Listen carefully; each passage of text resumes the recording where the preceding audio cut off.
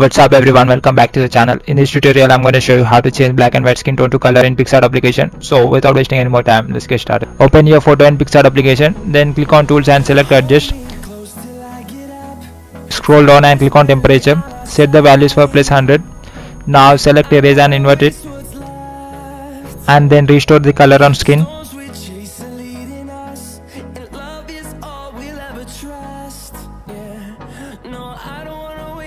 After everything done, click on OK. Before and after the edit, click on retouch and select skin tone. Now choose the right skin tone which suits your skin. Select the color to apply the skin tone. Adjust the amount according to your need.